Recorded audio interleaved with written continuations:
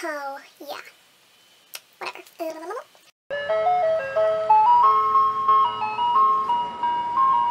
Hey guys, it's Jay, and today I'm here with my Friday reads for June 10th, 11th, and 12th.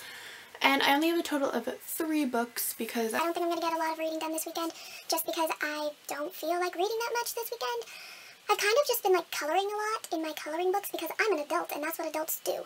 So without further ado, let us get started.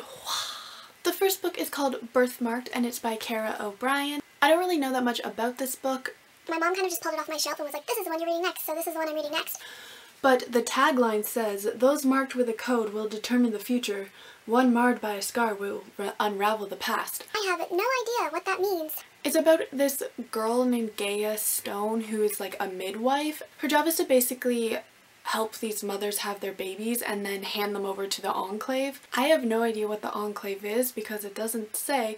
But I'm assuming they're not very nice people if they're stealing babies. So that's all I know about it, which is not much, but my mom wanted me to read it, so I'm gonna read it. The second book is Burn for Burn by Jenny Han and Siobhan Vivian. All I really know about this book is that there's 3 girls, Mary, Lilith, and Kat, and they all want revenge in some way. I'm 93 pages in, and so far there's just a lot of girl-on-girl hate, and a lot of girl-on-boy hate, and just a lot of hate in general. I don't really know my feelings on this one yet. I don't know. And then the third and final book is, if I finish Burn for Burn, I'm going to start Fire with Fire, also by Jenny Han and Siobhan Vivian. This is the second book in the Burn for Burn trilogy. I just purchased the 3rd one, so I figured I might as well, actually read this trilogy. Since now I have all 3 books, I figured I might as well marathon it.